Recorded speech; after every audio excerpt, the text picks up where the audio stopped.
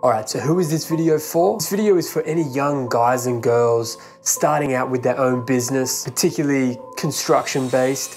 This is just going to show you a few systems to put in place. Hopefully this will save you a bit of time and stop you making some of those same mistakes that I made. Alright, let's get into it.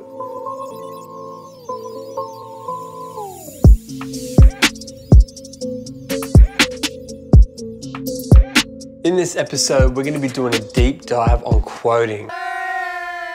Now, this is a fairly big subject, so I'm going to break it up into 2 episodes.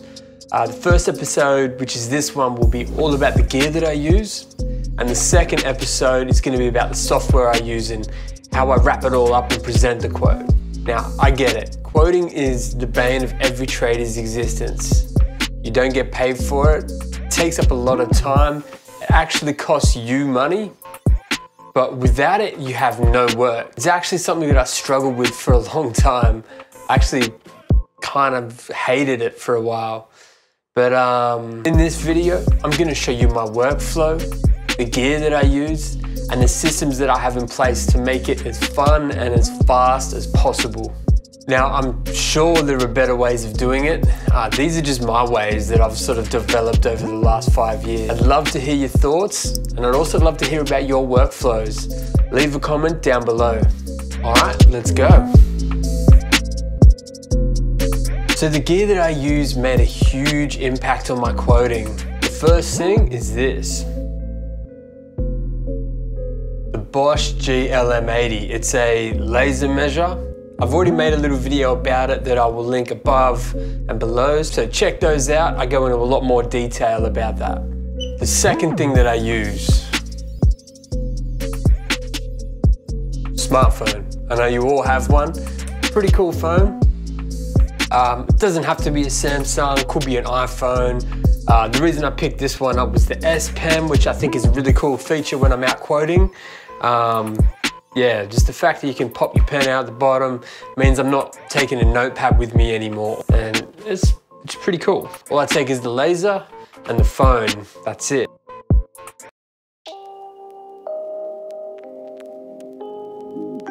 So this is the home screen of my Note 20 Ultra.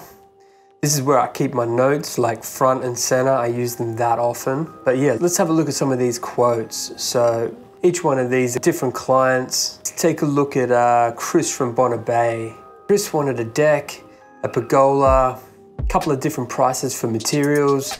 The measurements were 6 by 3.5, 2 posts if possible, glass balustrades. What I've done here, this really messy looking note, I've basically just drawn it, sketched it while I'm there, so I'll get a really rough idea of what I'm after. That way I can still stay engaged with Chris. I can still talk to him, have ideas going back and forth. If I'm gonna sit there and try and draw it to scale now, I'm sort of ignoring the client, which is not what I want to be doing. So this is really just taking some rough notes. I measure it all up with my laser and then just jot everything down here, really rough, but I can make sense of it, which is all that really matters. When you're actually in your notes, you can just go ahead and attach an image, and right here, hit the camera button, take a photo of the job that you're at. I've taken one here, and then I took another one here, and this is sort of a really rough sketch of kind of what we were going for. Just a pergola with a deck, some posts, show that to the client and get their okay, and you know, everyone's on the same page. So when I'm at a quote, I just pull the S Pen out, hit the plus button, title the job, Shane at Miranda. And then when I'm standing there with the client, I can sort of talk them through it. I can also select the grid size that I'd like. So you've got a small, medium and large. Obviously the small is handy if you've got quite a large job. The large is handy if you've got quite a small job. So if I'm only building something sort of medium sized, I'll pick a medium sized grid. So you can either go your traditional grid or you can choose your dot grid. And basically if I've got a structure that's 6 meters, I'll just sort of 4 meters.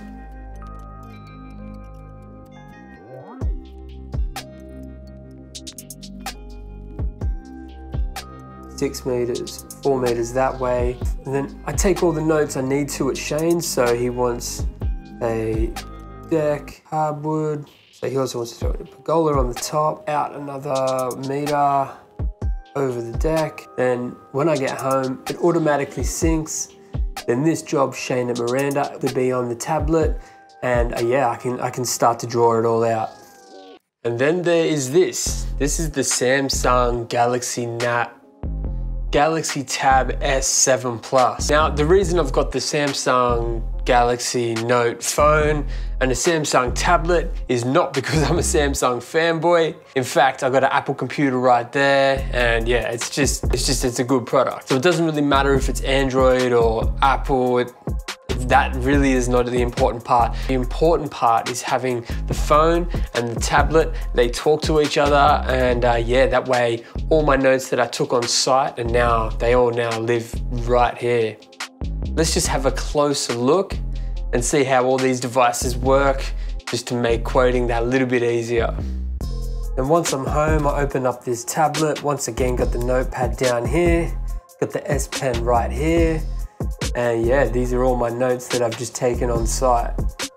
So we've got Chris at Bonner Bay just here. And this is usually where I draw everything up.